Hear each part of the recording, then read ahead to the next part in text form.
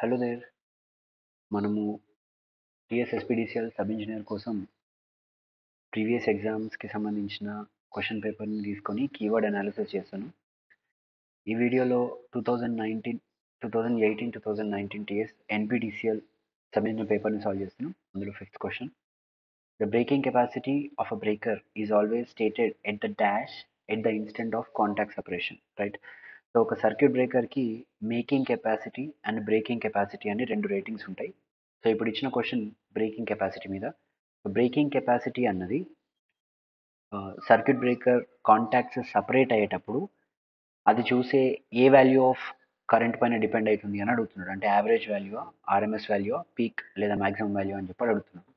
So the answer to this question is RMS value of fault current. So ఇది answer ఎందుకు correct అన్నది చూసే ప్రయత్నం చేద్దాం. సో ఒక సర్క్యూట్ బ్రేకర్ అన్నది నార్మల్ ఆపరేషన్లో, అంటే సర్క్యూట్ అన్నది క్లోజ్ ఉన్నప్పుడు బ్రేకర్ అన్నది కాంటాక్ట్స్ క్లోజ్ అయి ఉంటాయి. ఎప్పుడైతే సర్క్యూట్ బ్రేకింగ్ యాక్షన్ ఇనిషియేట్ అయిందో అప్పుడు ఈ కాంటాక్ట్స్ ఒకదాని నుంచి ఒకటి దూరంగా వెళ్ళే ప్రయత్నం చేస్తాయి, రైట్? సో క్లోజ్ ఉన్న కాంటాక్ట్స్ ఓపెన్ అయ్యేటప్పుడు దాని లోపల నుంచి పోయే కరెంట్ వాల్యూ ఎంత ఉండాలి అని చెప్పేది breaking capacity, right? Safe వాల్యూస్కి limit కావాలి అని అంటే ఎంత వాల్యూ ఉండాలి అని చెప్పేది బ్రేకింగ్ కెపాసిటీ. వన్స్ సిస్టంలో ఫాల్ట్ అనేది క్లియర్ అయిన తర్వాత దూరంగా ఉన్న కాంటాక్ట్స్, రైట్, దూరంగా ఉన్న కాంటాక్ట్స్ దగ్గరికి రావడం స్టార్ట్ కావాలి. సో ఇక్కడ సర్క్యూట్ అనేది మేక్ అవుతుంది. సో దీన్ని చెప్పేదే మేకింగ్ కెపాసిటీ.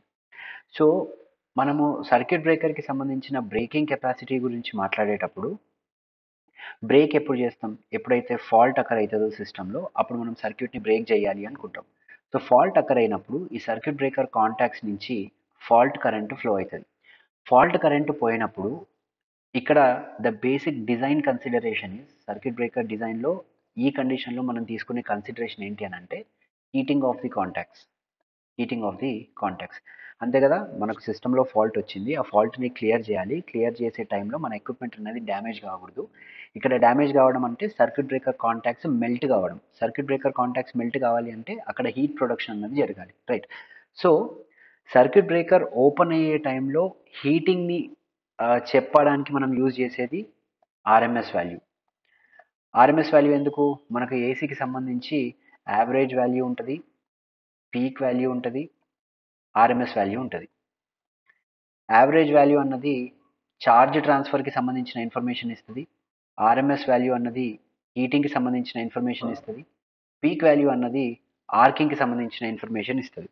సో ఇక్కడ సర్క్యూట్ బ్రేకర్ కాంటాక్ట్స్ అన్నవి ముందు నుంచే క్లోజ్ ఉన్నాయి కాబట్టి ఇక్కడ హీటింగ్ ఎఫెక్ట్ని చూపించాలి అని అంటే we should go for RMS. So design కన్సిడరేషన్లో circuit breaker breaking కెపాసిటీని ఫిక్స్ చేసేటప్పుడు we consider the RMS value of fault current, right? RMS value of fault current ఎప్పుడైతే మనం బ్రేకింగ్ కెపాసిటీ గురించి మాట్లాడతాం. అండ్ దీనికి సంబంధించిన డెఫినేషన్ ఒకసారి చూసే ప్రయత్నం చేద్దాం. And remember, this is the RMS value, but డెఫినేషన్లో maximum short circuit current ఉంటుంది. దాన్ని చూసి ఏం గాబర పడిపోదండి మీరు. So breaking capacity is the maximum short circuit current which a circuit breaker can with stand అంటే ఏంటి? ఆ సర్క్యూట్ బ్రేకర్ కాంటాక్ట్స్ మెల్ట్ కాకుండా తీసుకోగలుగుతుంది before it finally cleared by opening it's contact.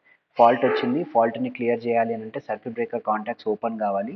So ఈ కాంటాక్ట్స్ ఓపెన్ అయ్యేటప్పుడు ఇది ఎంతైతే maximum short circuit కరెంట్ని భరించగలుగుతుందో that is called us the breaking capacity. And the value of short circuit breaking current is expressed in RMS value of fault current. Fault current కి సంబంధించిన RMS value పైన depend అవుతుంది. మరి ఇక్కడ maximum ఎందుకు ఉంది? Terminology could some times B confusing, but you have to be very thorough in it, right? ఇక్కడ మనం మాట్లాడుతున్నది RMS value of fault కరెంటే. And ఈ ఫాల్ట్ కరెంట్ మాక్సిమం ఏ లెవెల్ వరకు పోతుంది అని చెప్పేదే ఇది, right? Maximum short circuit current అంటే ఈ ఆర్ఎంఎస్ వాల్యూకి సంబంధించిన మాక్సిమం వాల్యూ ఎంత ఉండొచ్చు అని చెప్తుంది ఇది, right? So as this rating is based on the heating effects, right? Heating effects and thermal stresses of the circuit breaker contact. So RMS value ఎందుకు అని అంటే ఇక్కడ జరిగే హీటింగ్ ఎఫెక్ట్స్ గురించి ఇది మాట్లాడాలి కాబట్టి. Next we have making capacity.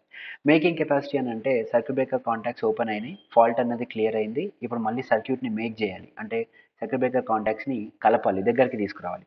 C circuit breaker contacts closed position నుంచి ఓపెన్ పొజిషన్కి పోయేటప్పుడు ఆర్ఎంఎస్ వాల్యూ కన్సిడరేషన్ తీసుకున్నాం. ఎందుకనంటే ఇక్కడ కాంటాక్ట్ రెసిస్టెన్స్ ఉంటుంది, ఆ కాంటాక్ట్ రెసిస్టెన్స్లో నుంచి పోయే RMS value of the current I2R లాసెస్ని create చేసి ఈ కారణంగా హీట్ డెవలప్మెంట్ జరుగుతుంది కాబట్టి.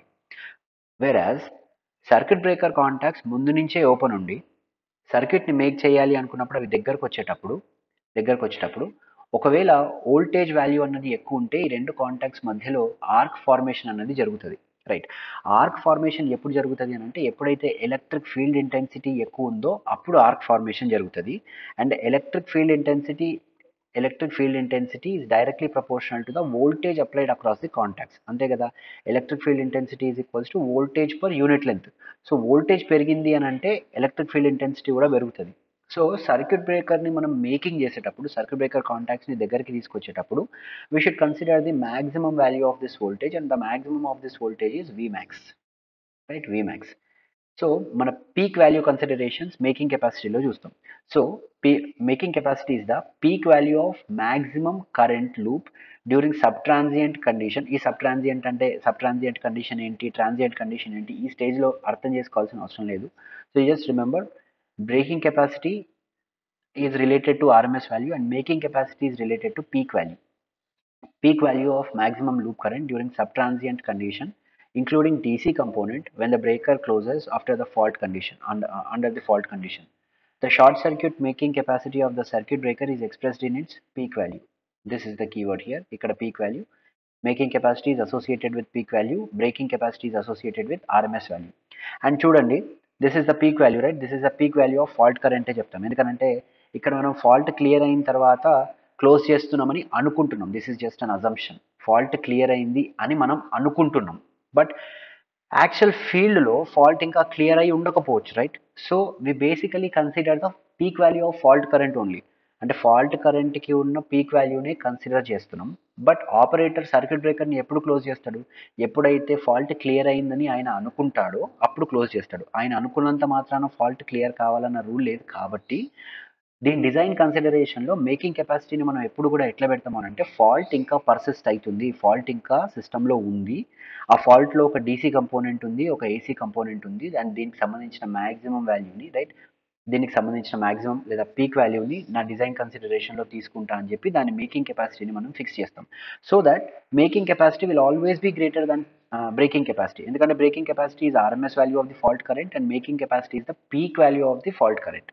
అండ్ రఫ్గా చెప్పాలి అని అంటే design పారామీటర్స్లో, design కన్సిడరేషన్స్లో we usually take this formula. Making capacity is equals to 2.5 times of breaking current. అంటే రెండింతల కంటే ఎక్కువ, అంటే 2.5 టైమ్స్, అంటే 2.5 ఎక్కువ కరెంట్ మేకింగ్ చేసేటప్పుడు వస్తుంది, అంటే సర్క్యూట్ బ్రేకర్ కాంటాక్ట్స్ని దగ్గరికి తీసుకొచ్చేటప్పుడు వస్తుంది అన్నది కన్సిడర్ చేసి మన మేకింగ్ కెపాసిటీని మనం ఫిక్స్ చేస్తాం. So remember again, I'm telling you, breaking capacity is associated with RMS value and making capacity is associated with peak value. So మనం నెక్స్ట్ వీడియోలో 6th క్వశ్చన్ చూద్దాం. It's about సాగ్.